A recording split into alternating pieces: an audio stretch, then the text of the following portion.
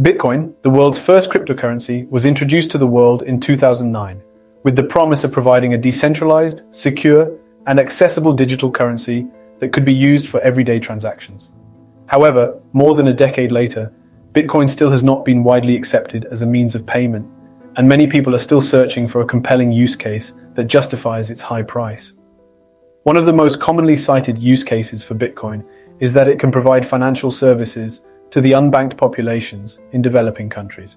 However, this argument is flawed, as it fails to address the root cause of why people in these countries do not have bank accounts in the first place. The argument is that by using Bitcoin, people who do not have access to traditional banking services can still send and receive money, pay bills, and engage in other financial transactions. While this may seem like a noble goal, it overlooks the fact that the unbanked population in these countries do not have bank accounts because they do not make enough money to justify the costs and fees associated with traditional banking services. In many third world countries, people do not have access to financial services because they live in poverty. They lack the income and resources necessary to maintain a bank account and participate in the traditional financial system. In these countries, people often rely on one person in the family to have a bank account and manage their finances. This person will share the resources with the rest of the family as needed. In this context, Bitcoin is not a solution to the problem of financial exclusion, as it does not address the root cause of why people do not have access to financial services in the first place. The issue is not lack of access to banking services, but rather lack of income. Another issue with the argument that Bitcoin can provide financial services to the unbanked population is that it overlooks the fact that Bitcoin itself is not widely accepted as a means of payment. Despite being in existence for more than a decade, Bitcoin is still not widely accepted by merchants and retailers as a form of payment. This means that even if people in developing countries were able to obtain Bitcoin, they would still struggle to use it to purchase goods and services. This lack of acceptance is a major obstacle to Bitcoin becoming a viable alternative to traditional banking services. Bitcoin makes it easier for scammers to take advantage of vulnerable populations.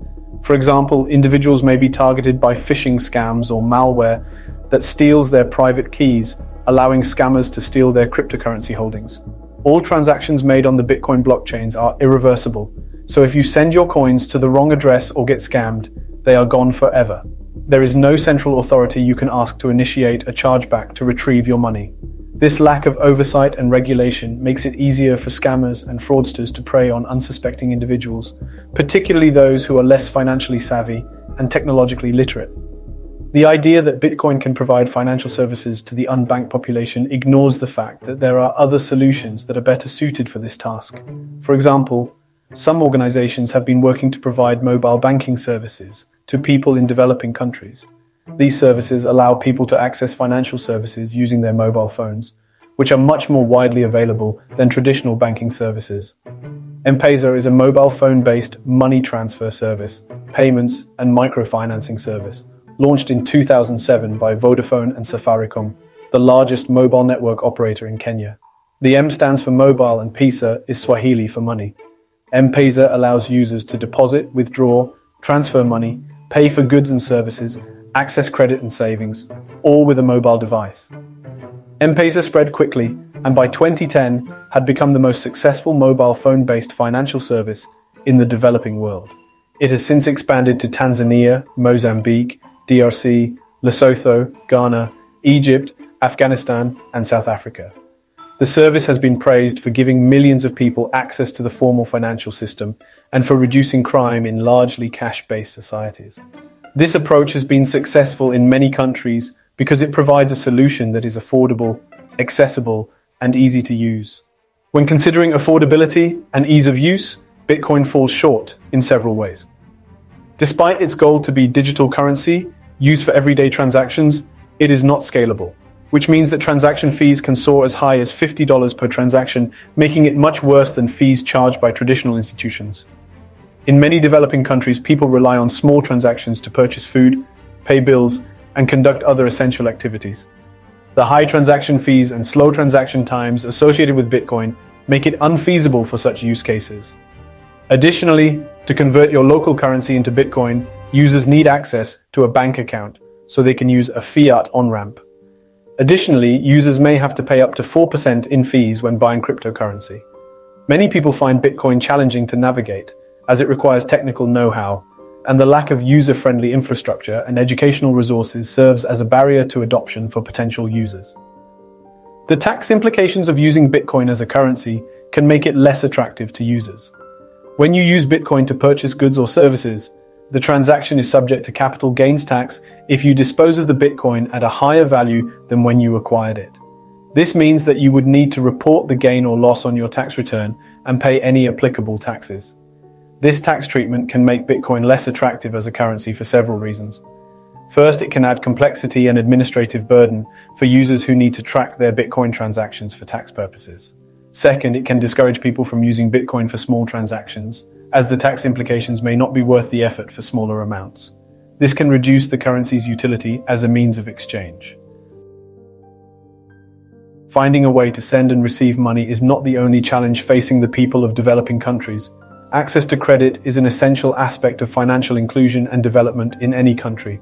In Africa, however, one of the most significant challenges facing people is their inability to access cheap or affordable credit. This problem affects individuals, small businesses, and even larger corporations, resulting in a wide range of consequences. The consequences of the lack of affordable credit in Africa are widespread and far-reaching.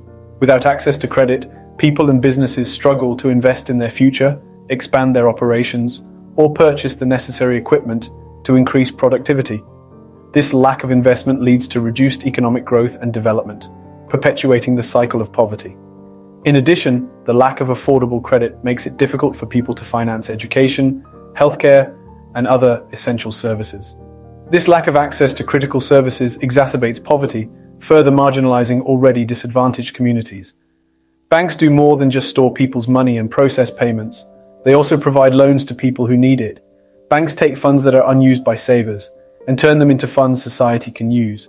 How is a person in Africa supposed to get a loan to buy a house using Bitcoin? Another important question is, would you want to take out a Bitcoin loan knowing how volatile it can be? Kiva is a non-profit organization that allows people to lend money to entrepreneurs and small businesses in developing countries. Kiva has partnerships with microfinance institutions in over 80 countries and has facilitated over $1.5 billion in loans. Kiva has been successful in promoting financial inclusion and has helped to create jobs and improve living conditions in developing countries. ProMujer is a non-profit organization that provides microfinance and other services to women in Latin America. It has partnerships with governments, private companies, and other organizations to help promote financial inclusion and empower women. ProMujer has been successful in helping women start and grow their businesses and has provided over $3 billion in loans to women in Latin America. Partnerships between governments, private companies, and non-profit organizations can be a powerful way to promote financial inclusion and development in developing countries. These partnerships can leverage the strengths of each sector and create sustainable solutions that benefit local communities. In an economy where Bitcoin is the main form of legal tender, the limited supply of Bitcoin could potentially lead to a decrease in the amount of available credit, which could make it harder for businesses and individuals to obtain loans and finance investments. This, in turn, could lead to decreased economic growth and lower levels of debt. The adoption of Bitcoin as legal tender will cause debt deflation. Debt deflation refers to a situation where a decrease in the overall price level leads to an increase in the real value of debt, which can cause economic problems. As a result, it can become harder for borrowers to pay their debts, since money is valued more highly during deflationary periods. This is the future that awaits the economy of El Salvador as they became the first developing country to adopt Bitcoin as legal tender. The adoption of Bitcoin as legal tender will lead to a decrease in the velocity of money. Velocity of money refers to the speed at which money circulates in the economy. When people hold on to Bitcoin, they may be less likely to spend it compared to traditional currencies. A decrease in the velocity of money can lead to a decrease in the overall level of economic activity, which can cause deflationary pressures. In conclusion, the argument that Bitcoin can provide financial services to the unbanked population in third world countries is flawed. It overlooks the root cause of financial exclusion in these countries, which is poverty and lack of income. It also ignores the fact that Bitcoin itself is not a widely accepted means of payment. Bitcoin makes it simpler for con artists to prey on vulnerable people. There are other solutions such as M-Pesa and Kiva, that are better suited for financial inclusion.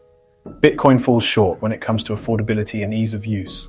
The tax implications of using Bitcoin reduce its utility as a means of exchange. An economy that adopts Bitcoin as legal tender risks facing debt deflation. It looks like the search for a compelling use case that justifies Bitcoin's high price will continue.